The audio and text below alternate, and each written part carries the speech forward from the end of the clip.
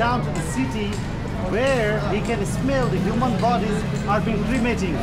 So you want to sit next to the human fire, smearing his body, cremating, and when the human fire is dead, all the human ash that he wants to put on him everywhere, where he had a dead block on him, where he tied the hinges and the moon on the two sides on his head, where his clothes is all the skin of the tiger, and jewelries are the snake, and he have a trail net, which is his weapon, and when he is very happy, he loves to smoke hash and marijuana and dance next to the human fire. So that is the Shiva. That is why once in a year in Nepal, in February, one night is a legal day where every Nepalese are allowed to smoke hash and marijuana, and that will be around the Shiva temple.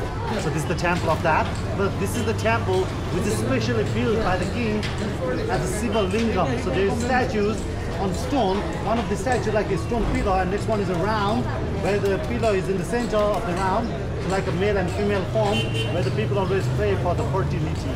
So this is the temple for the fertility. So in Nepal, I would say everyone, they wants to get married, they wants to have children, so this is the temple where they can come and worship for the fertility.